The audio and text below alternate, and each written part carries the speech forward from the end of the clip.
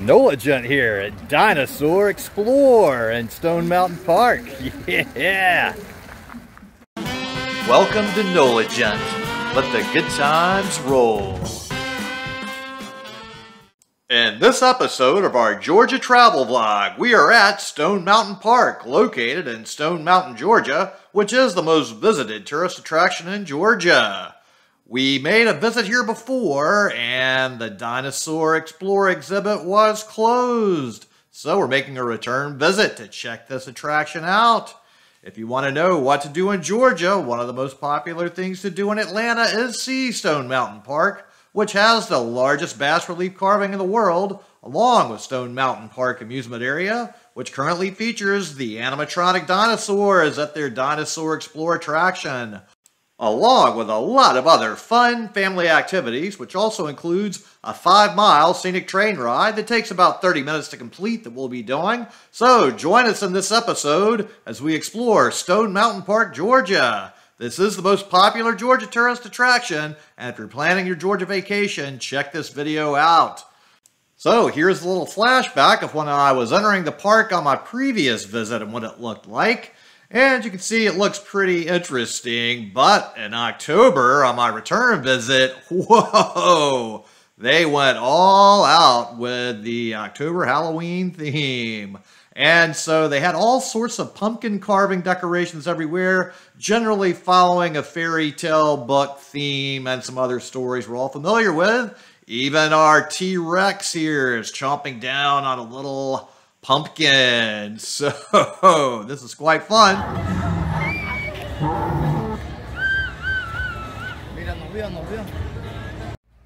So as we're walking towards the Dinosaur Explore exhibit, they have jack-o'-lanterns hidden all throughout here. It's almost like a little bit of an Easter egg hunt because they have so many little interesting things hidden around that you find and see all manner of different jack-o'-lantern and other pumpkin decorations throughout your stroll through the park.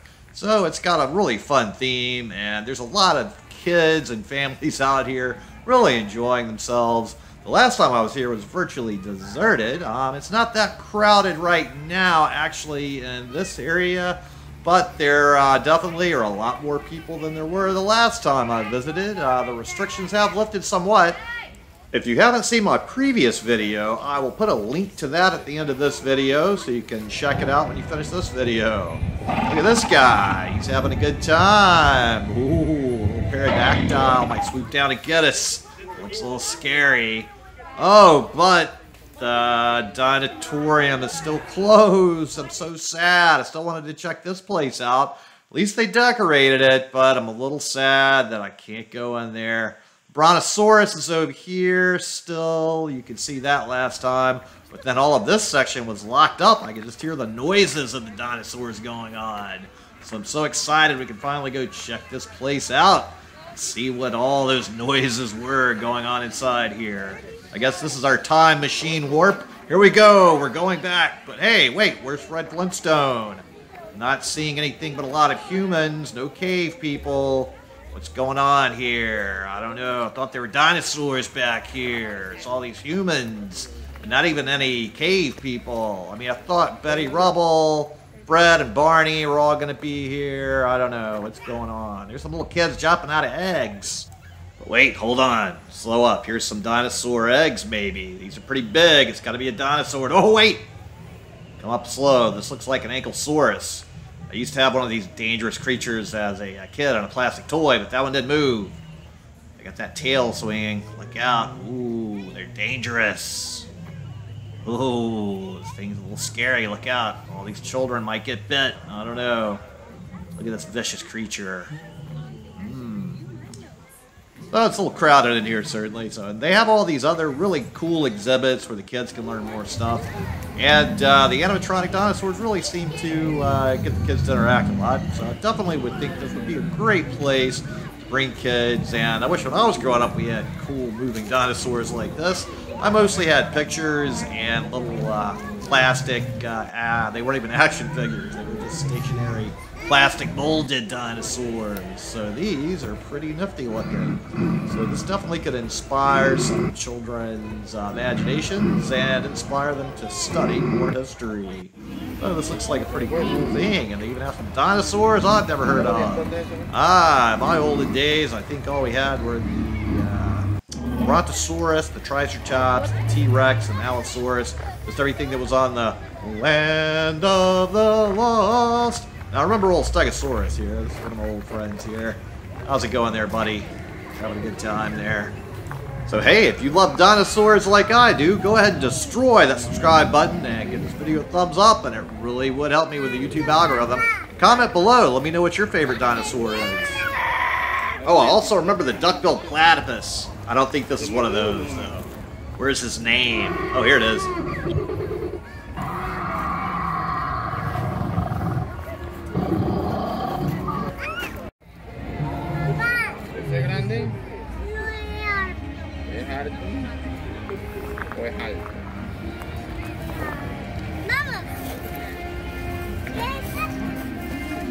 Washing stations and hand sanitizer locations for your use to prevent the spread of germs. Please play safely and enjoy the rest of your day. Oh, my favorite dinosaur, the Triceratops. Now this one I thought was broken because it had an eye that didn't really seem to want to open or do anything.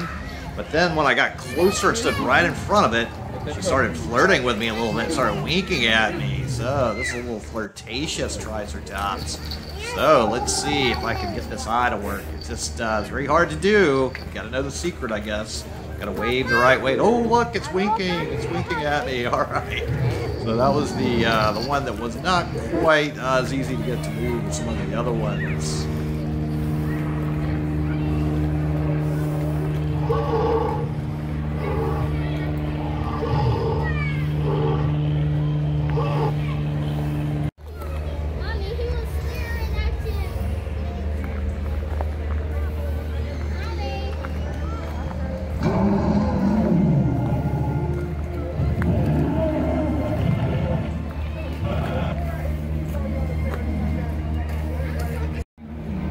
Sometimes it's a little hard to figure out just the right spot to stand in to get the motion activated sensor to make these dinosaurs move. It's a little shifting back and forth.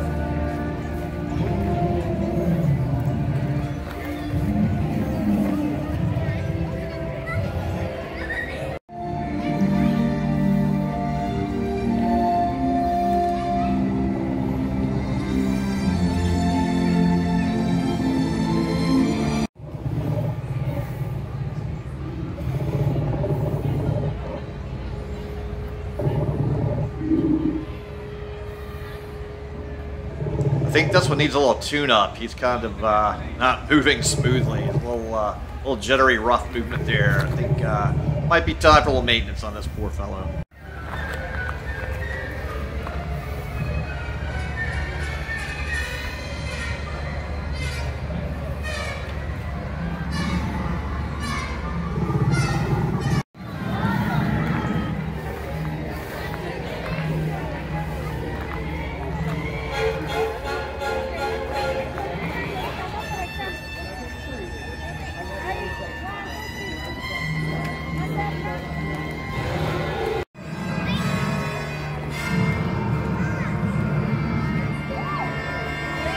This T-Rex seems way less scary and moves a lot less than the one on the outside, so I'm not sure, maybe he needs a little extra tune-up also.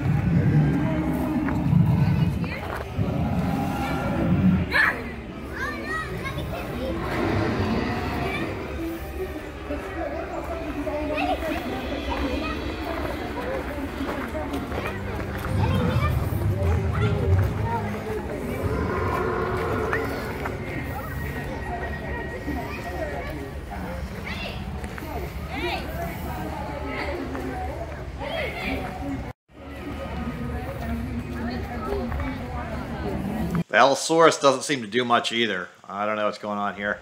Oh wait, it just moves its little arm a little bit.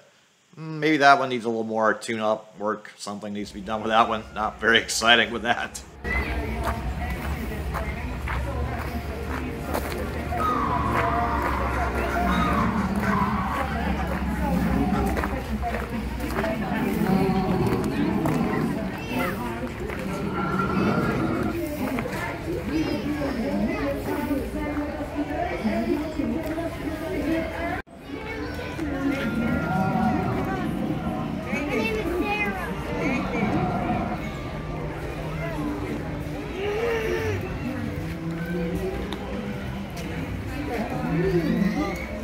So overall, I would say these dinosaurs are pretty awesome, other than a couple of them that look like they need a little work. And there's so much here for kids to learn about and enjoy, so a great place for families, and there's still plenty more to be entertained with.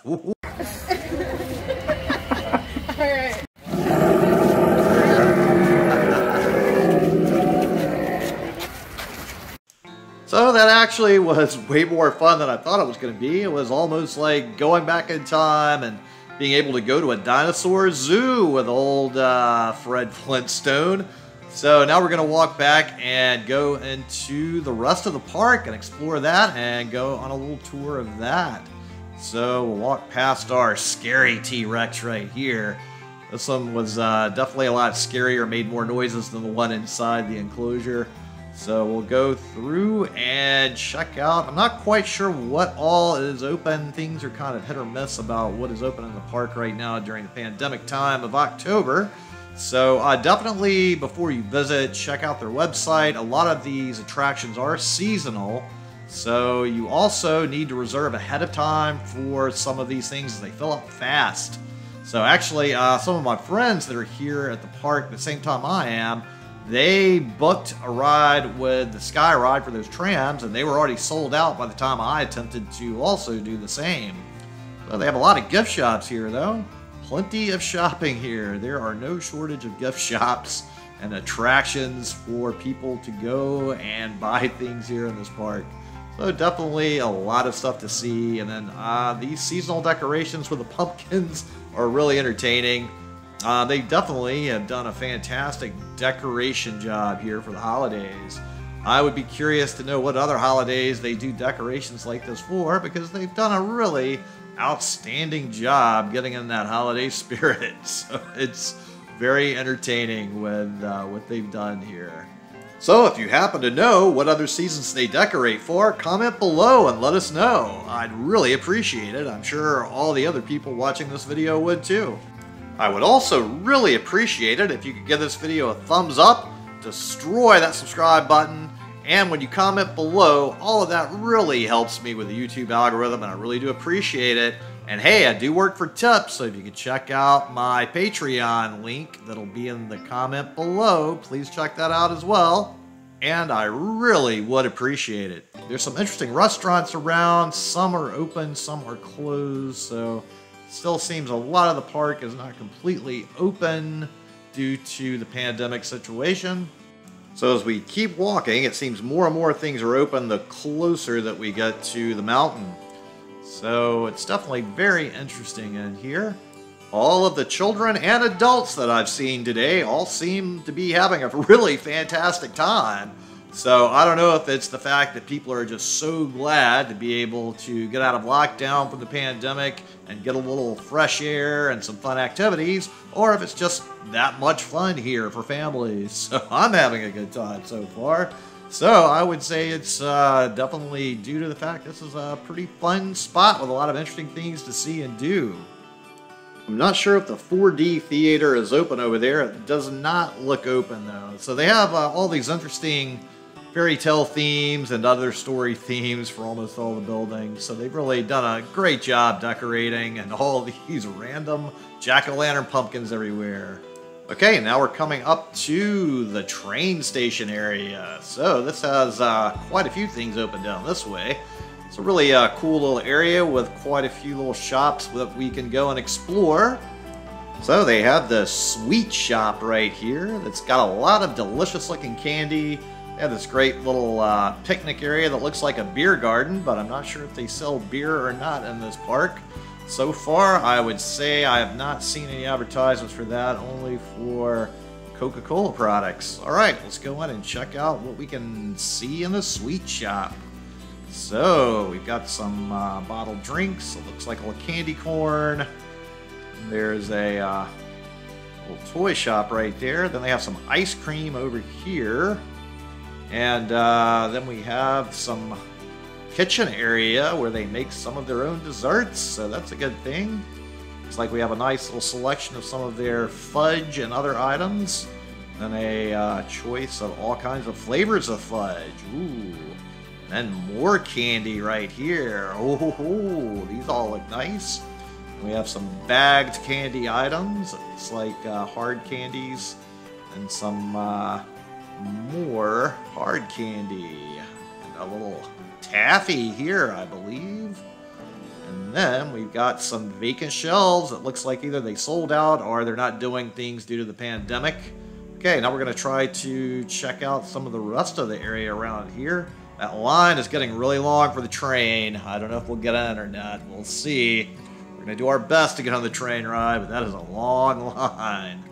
Let's try to go into the toy store now, and, I don't know. Can we get in this way? Nope, they've got it locked, so we're going to have to go walk around and go back into the sweet shop and go in through this way to get to the toy store. So, a good tip for the pandemic times at least, the toy store is accessible through the sweet shop. Got some pretty cool little vehicles here. Ooh, little VWs, fire trucks, some school buses. Let's see, some other little items in here. Okay, so some sunglasses. Those aren't toys, but I guess you might need them if you forgot your sunglasses or lost them otherwise. And some little balls. Other items over here. I'm not sure what these toys are. I'm not up to date on my toy selection anymore, obviously. I don't know what some of this stuff is anymore. Ooh, what are these things? There's some stuffed animals. Those are still things I recognize.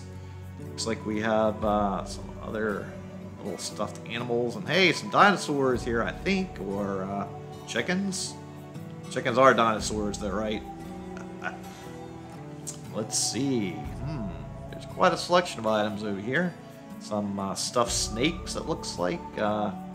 Stuffed animal snakes. One of my friend's moms would not like that gift. Let's see. Pink birds. I don't know what those do, really. These are pretty cool. Ooh, yes, Star Wars toys. I will take some of those. And more sunglass things. And more stuffed animals. And, ooh, here we go. These are some cool action figures. I'll take some of these. And then cap guns. Oh, yes. This is what I got as a kid. I'd always get the Daniel Boone hat, the cap gun musket at Disney World. Those were the days. The cap guns of those days shot a little quart bullet at Disney World. So you'd get your musket. You could crank down the little quart bullet in there, and the cap would set it off and maybe shoot the little cork a few inches. Oh, okay, so that was pretty cool in the toy store. Now let's go check out this little, I think this is a little mallish area that has a concession slash food area in there. Okay, so didn't look like much was open, but here we are in line for the train. Ooh, this line is really long and moving really slow, so we have plenty of time to look around more. Fortunately, my group is going to be able to save my space in line while I walk about a little bit and explore more, because they do have another gift shop here we can check out. So there's a lot of space inside of here, so this is a pretty good sized gift shop. A lot of items, looks like a lot of hats, t-shirts, other good souvenir items, so you can find a special gift for that special someone that needs a gift from your trip. And lots of fun things here. And hey, go ahead and give this video a thumbs up, destroy that subscribe button, and comment below and let us know what your favorite part of what we've seen so far is out of all of these activities. Although we still have a train ride to check out still. And wow, look at all this. Speaking of trains, Look at here, they actually have some train toys. This is the first place I've actually seen a train toy so far. So it's a lot of items in here. In my previous video on Stone Mountain, we visited their even larger, which I guess is their main gift shop. And I'll put a link to that video at the end of this one if you want to check that out. And hey, more candy. So you can get candy over here, but more candy on the other side. So a lot of the t-shirts and mugs here seem to look very similar to the ones in the other gift shop. So you might need to look in both, though. There's some things that are different between the two places. So I will have that link at the end of this video if you want to check out our other adventure we had previously.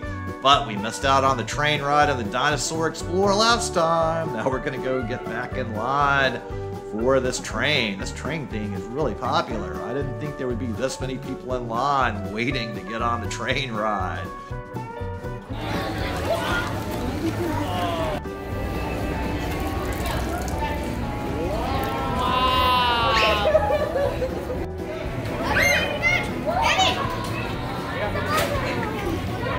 So there go the trams that you could do the sky ride with, and my friends are actually still stuck on top of the mountain. They have said they've been trapped for a long time and there's a huge line to get down. So a bit later we finally got moved up in the line enough to see the Adventure Golf, the great locomotive chase putt-putt golf fun area. I never got to get up close to see much of that though, unfortunately. Now we can see the train rules here. And then we have our departure time. So there are multiple times they depart and leave during the times they're open. Make sure to check out that website and call to make sure you know when they're going.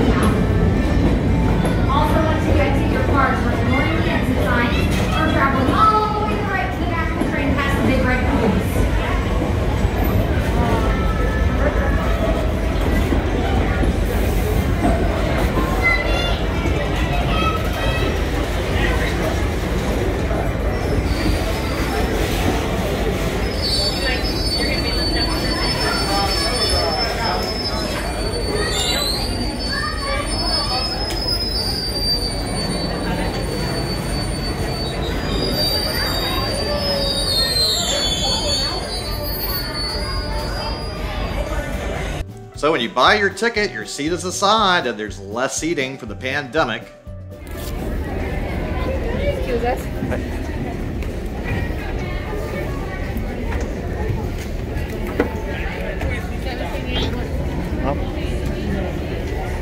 Yeah, this whole train's 81.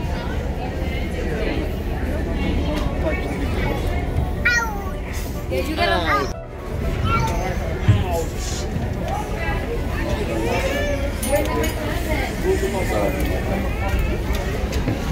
The seat is right there. The paperwork is right here. The best seats are the ones facing the mountain. Unfortunately, I didn't get one of those.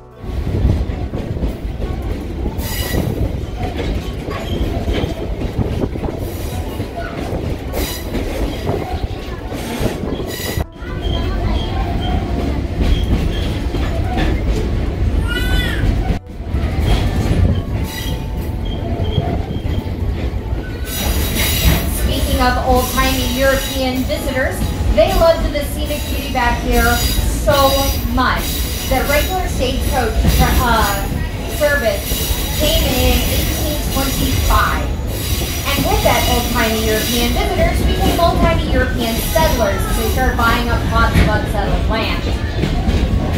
Even more opportunities came with the coming of the railroad in 1845. You see the sets put up over on the left. The old post office and the old schoolhouse on the right. It's very hard to see them unless you're right in front of them because of where the trees are. Between those, and the smaller stone building to the left again. Those made up basically the beating heart of the original Pebble Ridge town. So they started off as foreman buildings. The building on the left being his old house.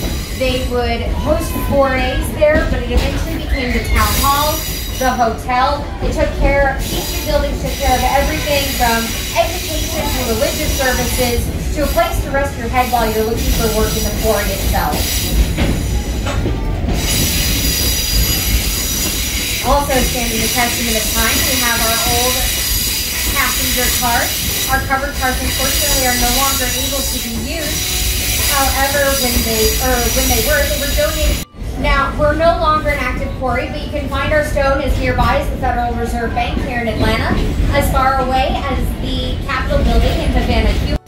Also further in, they'll go over all the procedures and the technological advancements that came from such a long working quarry. Though my favorite part of it is the listing of flora and fauna and how it came to be. Turns out a recovering quarry is quite the ecosystem.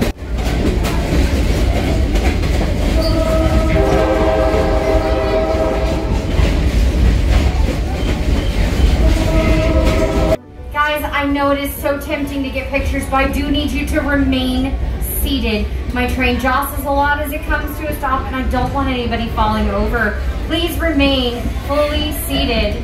Please sit down.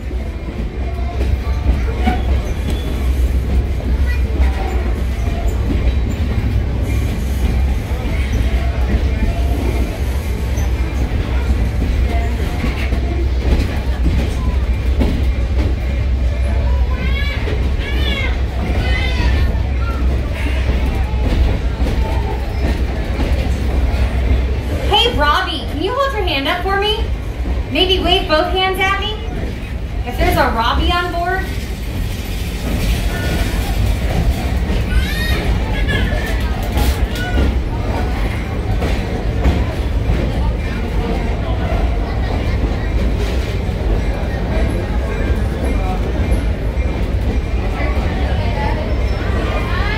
Sorry about that, folks.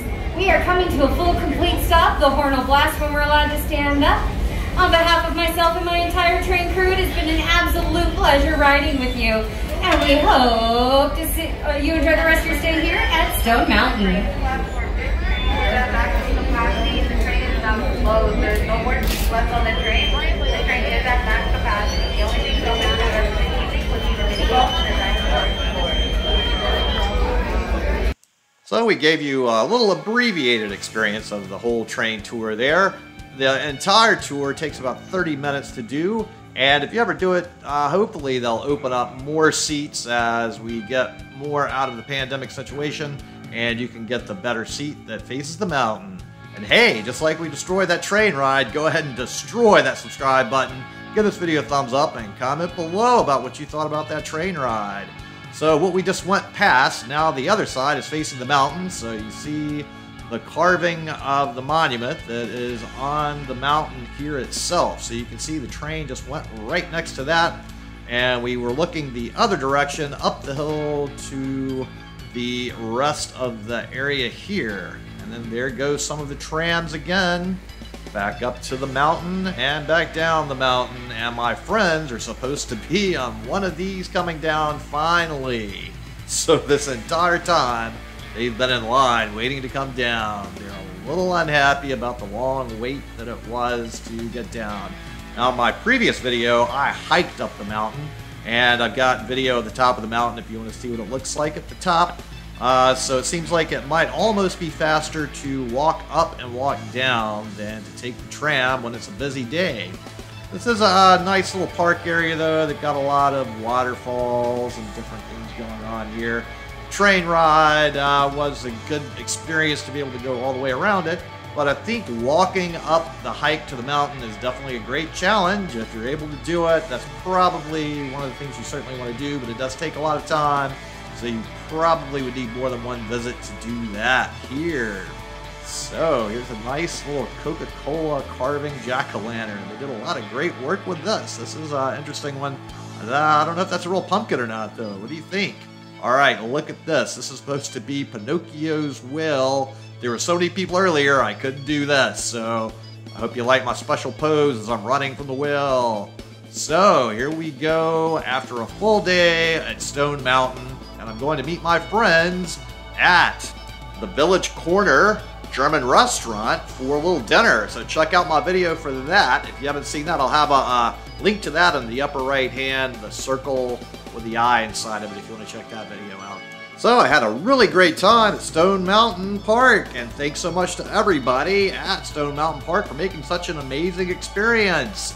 And to all of you out there, thank you so much for watching. And please destroy that subscribe button, give this video a thumbs up, and do consider joining my Patreon program as I do work for tips. And thanks so much to all my Patreons out there. So make sure you tune in next time for more good food, good times, and good people. Thanks for watching. I really appreciate it. And if you would just click on the little circle here with a picture of my head in there and subscribe to the NOLA Gent channel, it would really help me a lot. I really appreciate it. Thank you.